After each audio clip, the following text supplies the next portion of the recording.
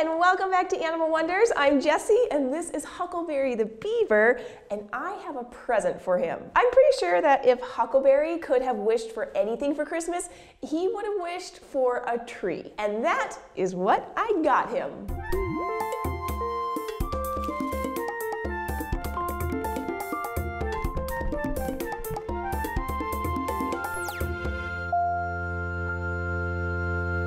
Beavers are an interesting animal because they don't just chew down trees to use them for their dams and lodges, they actually eat the trees. Mostly they're going for the cambium layer just under the bark, but they will often consume whole branches, which is a lot of fiber. Their digestive system needs a ton of fiber to function properly, and if they don't get enough wood to eat, they'll go into GI distress. So Huckleberry gets branches every day, along with a bowl of treats like yam and kale. His favorite kind of branches to eat are aspen, but he also accepts willow and birch. Pine and fir trees, which are often used for Christmas trees, are very common in our area, but they're not the best for consumption all the time, so he doesn't get them very often. Today he's already gotten his regular branches and his bowl of breakfast treats, but I have 2 retired Christmas trees that I think he's going to really like. The trees are not commercially grown. They were harvested from the wild, so they haven't been sprayed with any chemicals to keep them green, which means it's totally safe for him to be around them and even to eat them if he wants. And the other thing I want to show you today is Huckleberry's new yard. So I'm going to put the trees in his yard and then let him do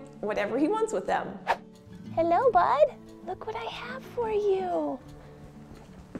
Look, it's a Christmas tree.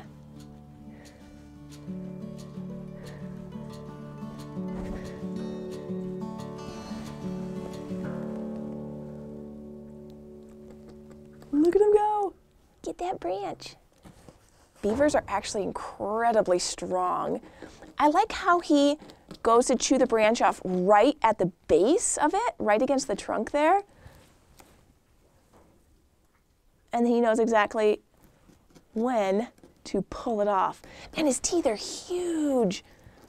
And they're just perfectly shaped so he can just chisel them right off.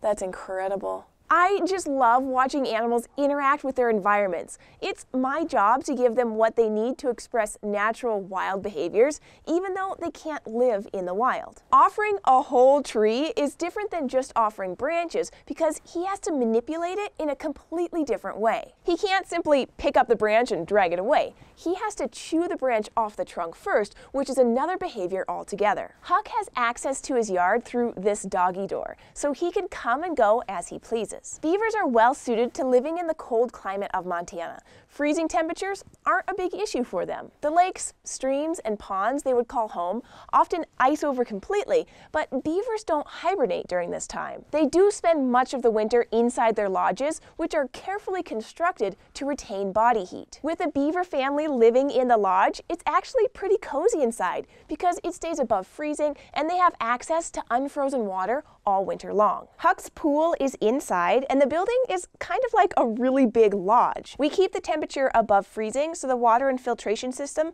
don't freeze, and we can completely clean that water every day. He also has an igloo hut, which he uses like he would the cozy part of his lodge. He likes to build structures around and over his igloo with his branches, which is pretty fun to see. It means he's doing what comes naturally to a beaver, and that tells me he's a happy guy.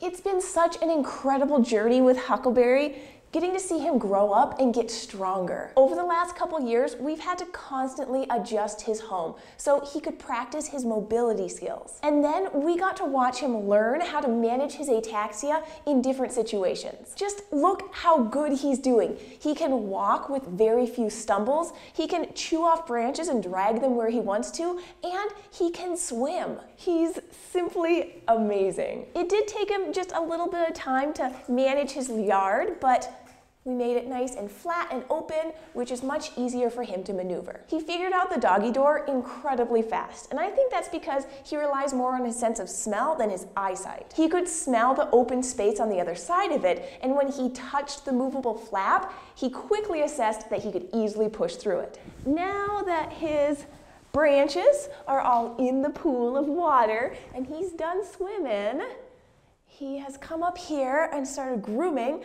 I think he's preparing to go back to bed. Huckleberry is incredible. Even though he has his disabilities, I'm so proud to see him thriving and doing the things he loves to do. Well, Huckleberry, I hope you continue to enjoy your Christmas present for days to come. Thank you for watching. I hope you enjoyed it. And if you'd like to go on more animal adventures with us every week, be sure to subscribe, and I'll see you next time. Bye.